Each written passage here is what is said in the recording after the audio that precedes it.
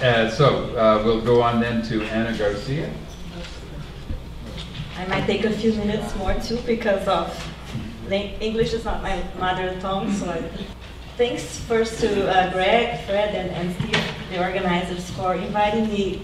Leo, I feel that is very special for me to be here. That's why I'm a little bit nervous because I don't take it really for granted. When I come to New York, every time I come here, I feel very at home. I feel very comfortable. I feel very happy. When I met Leo first at the World Social Forum in Caracas, 2006, but he didn't meet me. He didn't know me at that time. And then a few years later, 2 years later, 2008, I got an announcement in my university in Brazil of a scholarship to Canada. So I wrote to Leo. He makes fun about it to me every time we talk about it.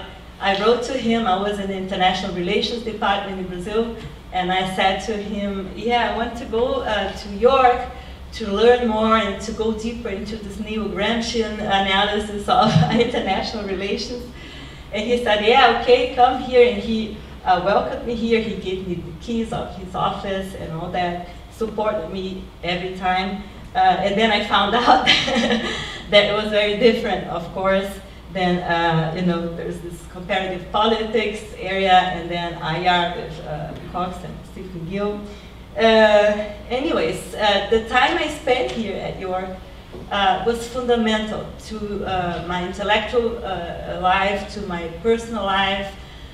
It was not a coincidence that right in that time, I was working on this before, for my militant work, my political work, but the time I spent here brought me to the questions that I was, making, and then put it theoretically in my PhD that time on the question of the state, on the question of multinationals, and then the question of the states from, if you can say that, the periphery, the Brazilian state, emerging multinationals.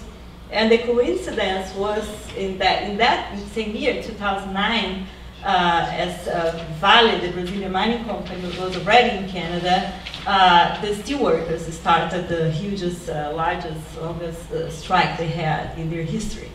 And I was already in contact with the steelworkers here. I was working already on the topic of Brazilian multinationals. And it was a coincidence that I was here in the PhD in that time, and I could follow closely the strike that was just starting, and then 1 year later we did this very big meeting with Vale affected people and workers from all over the world. So it really had some importance in my life after the time that I spent here.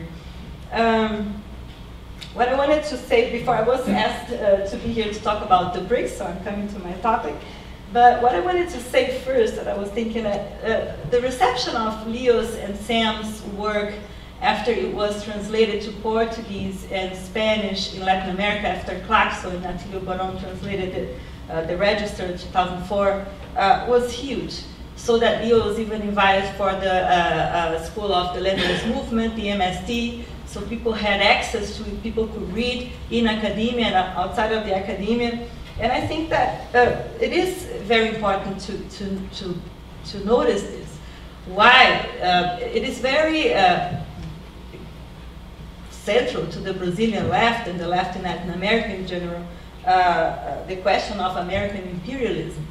I think that we in Latin America feel American imperialism in our everyday life, so as Canadians do. I think that is interesting to notice, even though, of course, in Latin America we feel more the coercive side, at least in the Cold War period, but also after.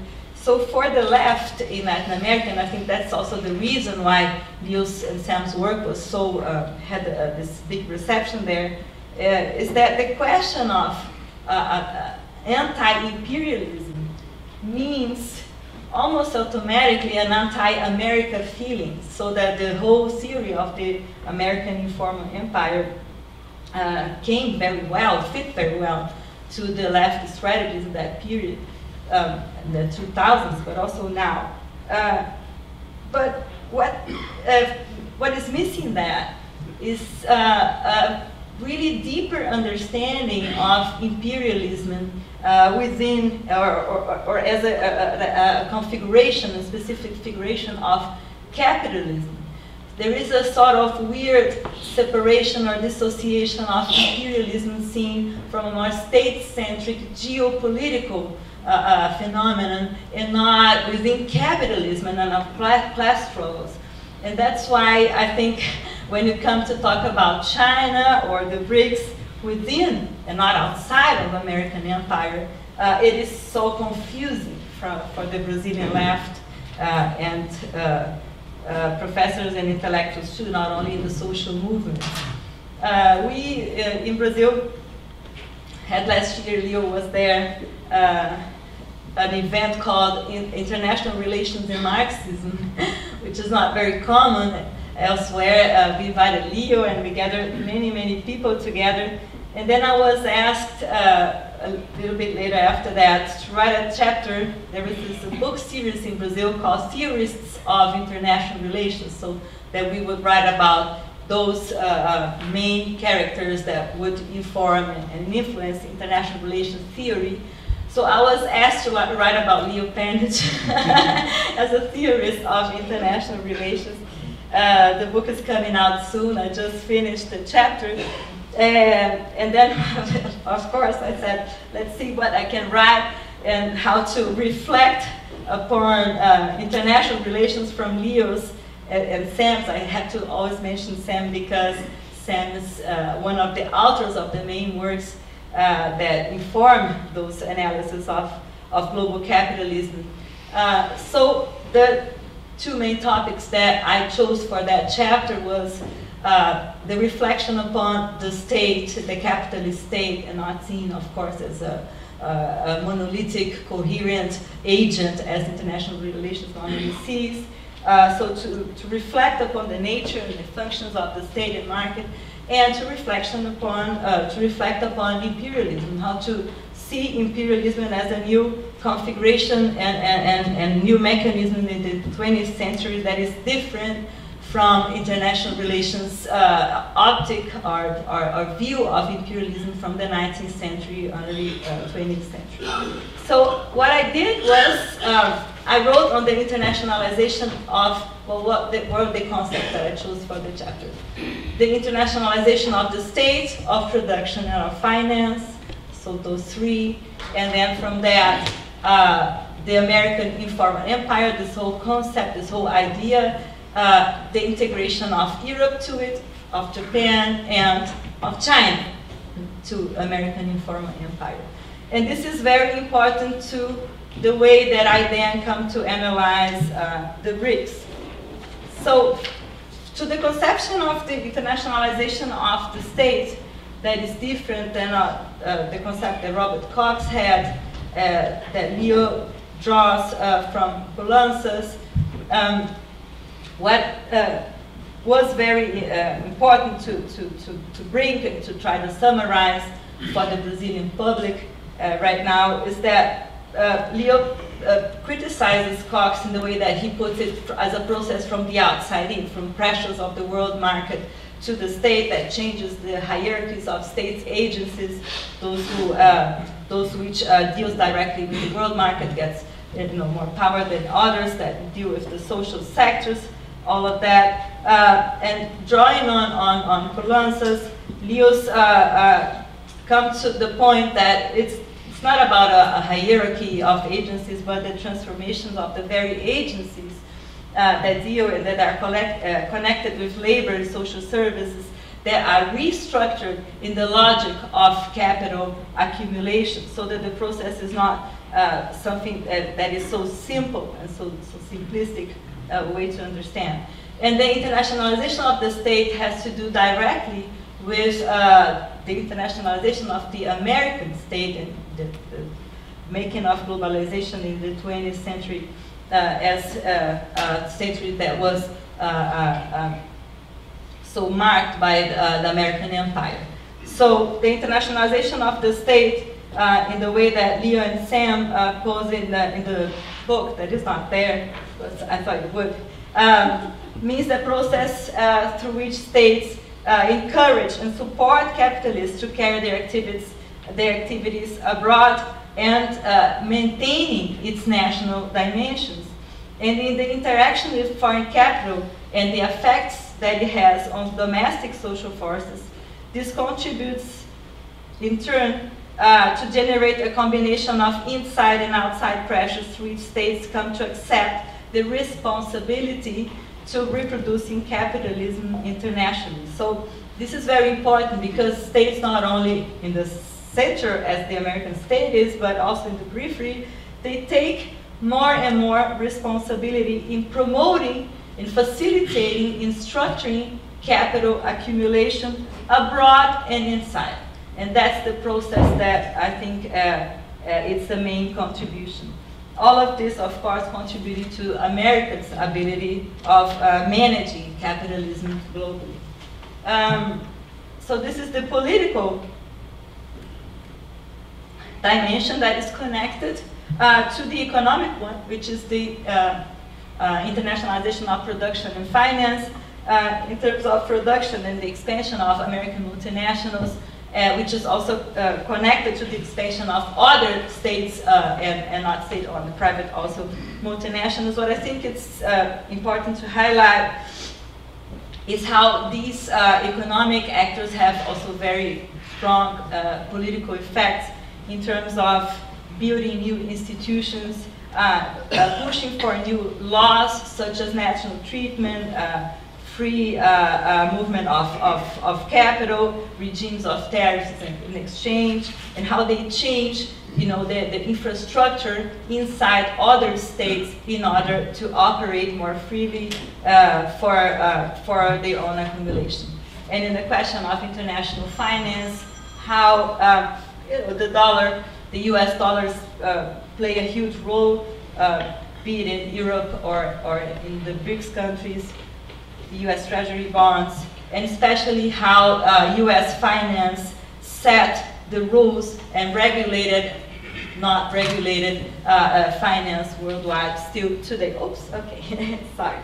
So the whole question of management of global capitalism and management of crisis is what I feel that is very important to take from Leo's and Sam's theoretical framework to understand how it changes or not changes or make it more difficult when it comes to the question of the so-called emerging powers, the new emerging countries. To the American informal empire and the integration of Europe, Japan, and then China, what is I think very courageous of Sam and Leo, that is not very common in other places, left intellectuals, is how they critique and you know, contradict the classicals, Lenin and all, and Rosa, to say, well, you're wrong in that period, you're wrong now, which is not very common, and you don't see the left saying this very frequently. But what they contradict in the common sense is the idea of emerging powers, emerging countries being rivals, or the reemergence of inter-imperial rivalry among states, as they did for the case of the European Union, and how you can now analyze emerging powers such as China. So the whole definition of imperialism for the 20th century is very important, which is the way that the United States was capable to penetrate and coordinate other leading states and turning these states capitalists in the way that would manage to set the juridical, the political, the economic infrastructure for capital accumulation, being that American capital or not, or being their own capital, or being other states' capital. So this is very, very important to understand why Europe, Japan, and then China were integrated into this and not against it, or not an alternative, or not a rival to this. So the integration of Europe and Japan, they've, you know, Sam and Leo really described it and analyzed it very, very deeply in the book. And for the case of China, have few things that Leo wrote, I put together and started to analyze from my own perspective. Well, in a sense, it's a big question of how to manage capitalism and how to manage the outcome of financial crisis since the 1990s and then especially the 2008 crisis. So in that perspective of American informal empire, China and other BRICS as well, but especially China, did not emerge as a challenge, but of course it sets some tensions, it sets some ways of economic competition, but not a challenge, and of course not a counter-hegemonic opposition to it, as some of the left want to say, but they were integrated especially through the widespread and hierarchically spread production in Asia. The role of the dollar is very important here too, and the whole question of how the states could organize their own conditions in their own territories and their own rules in order to guarantee capital accumulation. There is no sign now, or no will, at least now shown by China or Russia or anyone of these emerging countries that they would take responsibility of managing the world capitalist crisis the way that America did so far, especially coordinating it through the G7 and then lately the G20. So let me quickly come to just 2 minutes more to a few points that I want to raise that I think is important to analyze the BRICS from that whole idea that I take from Leo and Sam's work. First, to see how the emergence of the BRICS countries and China come out of these integrated networks of manufacturing and production that strongly need their states, be either the host states or the states of origin to make that work. So this whole connection of integrated trade and production that really brought China and other BRICS countries to grow so fast as they did in the last decades, and to go through this whole intensive process of modernization of their institutions, of their multinationals, of their mechanisms, state mechanisms, in order to really promote, in order to really push forward their accumulation processes from inside and to the outside. So these are credit mechanisms, all kinds of support of state mechanisms, all kinds of support of labor laws that really can keep workers in their own territory nationalized while capital is internationalizing. So this very proactive role of the US states in making capitalism work that way really influenced directly the way China and also other BRICS countries act towards their own companies, as I did analyze the case of Brazil. So in that way, some specificities, just I know that I'm over my time. What I also take from Leo and Sam's work is the way that these states, in order to promote, to develop their instrument of support of their foreign direct investment, how they mix public and private interests, representing private interests of their multinational corporations as public ones, as interests of the whole society, as national interests, which is very problematic. And it's one of the ways that I've been criticizing towards the left.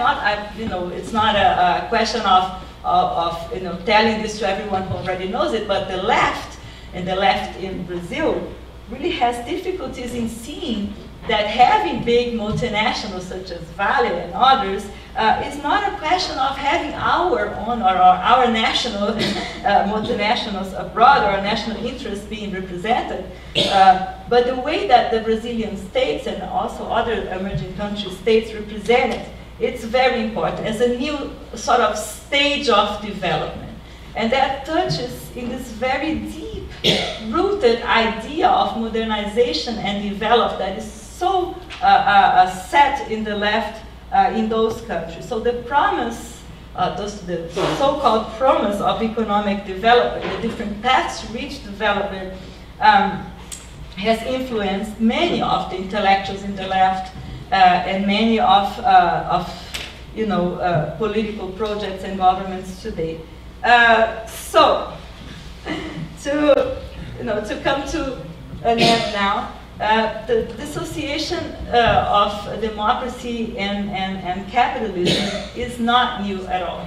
So in our countries, what we're living now today, the combination of capitalism and authoritarianism is something that has been always there in countries in Latin America. The bourgeoisie in Latin America has always needed a very strong state, and that's why this relationship with the military is so marked in the Latin American history, because they need, on the one hand, to promote their interests, to promote their modernization process in the way that capitalism sets it. On the other hand, they cannot let it go to a national revolution. So they have to keep the working class really under control.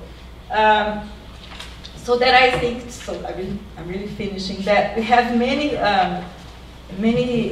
ways and many phases of struggles in that sense, looking to the BRICS and emerging countries.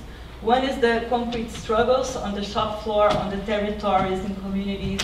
One is the very idea and this ideological concept of developmentalism that is so rooted in the left that you cannot even fight. Just for you to have an idea, when we were having this coup d'etat in Brazil last year, everyone was just, they were dismantling everything.